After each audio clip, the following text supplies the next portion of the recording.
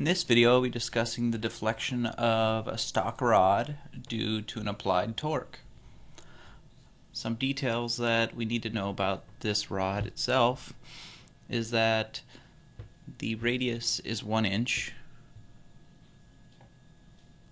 and that the length is 15 inches, and I didn't even give us a torque that we're going to apply here. Usually I do that before. We'll just say something real simple for math's sake. Let me put it in here so it looks tidy.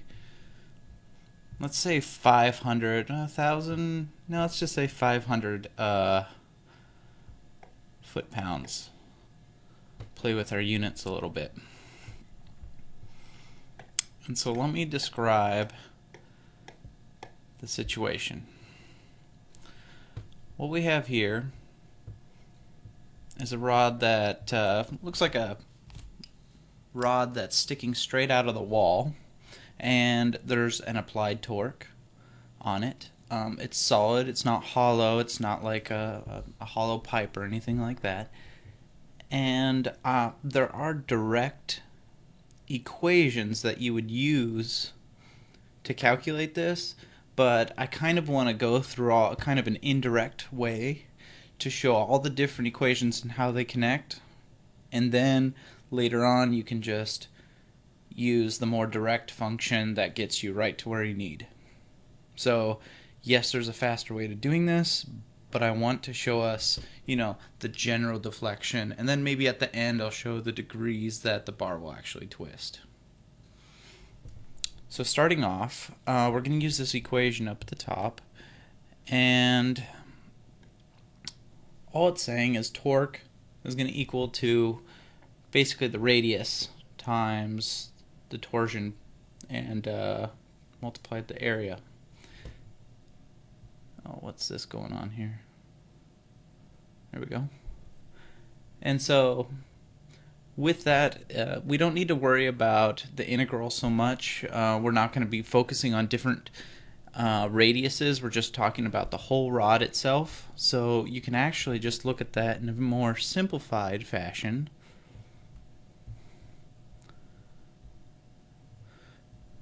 Which would be fair to call it T is equal to rho in the area.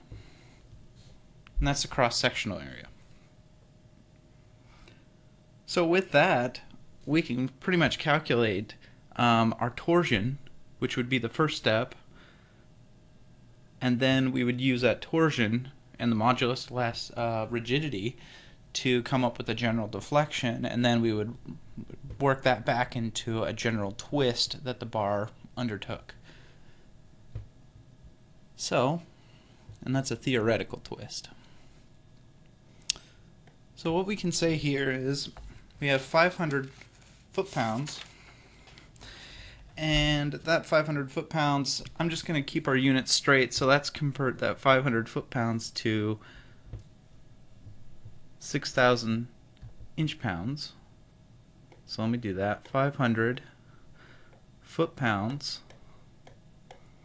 of torque is actually equal to, multiply it by 12. That's equal to 6,000 inch-pounds. And the reason I'm doing that is because the shaft itself is 15 inches long, and and we're working with PSI, and it just makes a lot more sense to be working in inches. So now that we have our torque, let's just quickly calculate this out. Shouldn't take too long. So 6,000 inch-pounds is equal to the radius, which up at top it said 1 inch, so that's simple. Tau, which we don't know and we're trying to calculate, and the area of that rod, which 1 inch radius, we're just talking pi r squared. R is 1, so we're just talking about pi. We can put 3.14 or just, know that that's pi. So when we calculate this out, 6,000 equals 1 times tau times pi, we can kind of generally determine what tau is, which equals around 1,900 and about 11 psi. Which, when I'm start talking about modulus elasticity and modulus rigidity, I actually like to always put it in KSI just for my sanity's sake. So it's actually 1.911 KSI. That's just because the lookup tables are usually in KSI. So now we know how much torsion is being applied on the rod. And with that, we're going to use the next equation. Tau equals the modulus of rigidity times the general deflection. I'm going to call it general deflection, and I can explain that later. So now we have 1.9111 KSI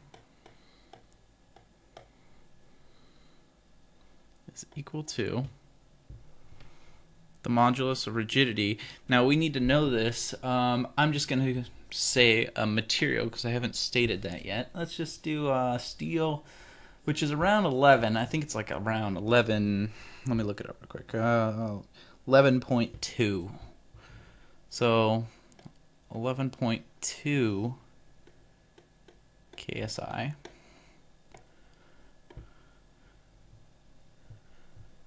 and then we just have the general deflection. So we can come up with this value, and when we work it out, it just equals 0.1706. Now I'm not going to say this is I'm not going to say what units this is, but it's a little bit different. It's kind of like KSI over KSI. It's a little bit detailed, but all you need to know is that this is our general deflection right here. And I'll show you what I'm talking about here. So with 0.1706, we're going to use our next equation up top, which is just going to be the radius, rho, phi, which is going to be the angle of rotation, divided by the length of the rod. Now if we look over here, take a step back, look over here, the length of the rod is going to be 15 inches, and we just want to know if we had some sort of rotation, what would that be? And that rotation would occur right here.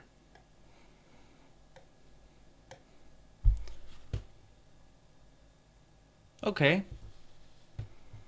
so we're going to calculate that out. Rho phi over L. So the number is 0.706. 0.1706 is equal to, we know that rho is just going to be 1 over phi L, which is 15 inches. Notice that this is still, I'm just going to consider this a unitless value right here. It's just a ratio. So 1 inch over 15 inches, those units cancel out. These two right here. 1 inch over 15 inches. And so if we multiply that 15, we would get our phi is equal to, and it's 2.56. And that's actually in radians. That's just the units. So if we convert that, we're getting what I would call just a theoretical deflection of around 147 degrees. Now I say theoretical because the bar, the shaft might start to warp or do other fancy things and not remain straight, in which the loading would be uneven and you would get a differing result than this 147. Now typically you wouldn't design anything to have this much deflection, but I just wanted to give some high numbers so that we actually got some results. So just so we're clear, there is a faster method of doing this, and feel free to check out my other videos. I'm sure I'll post one hopefully soon, and that will show all the different methods and shortcuts. Thank you for watching.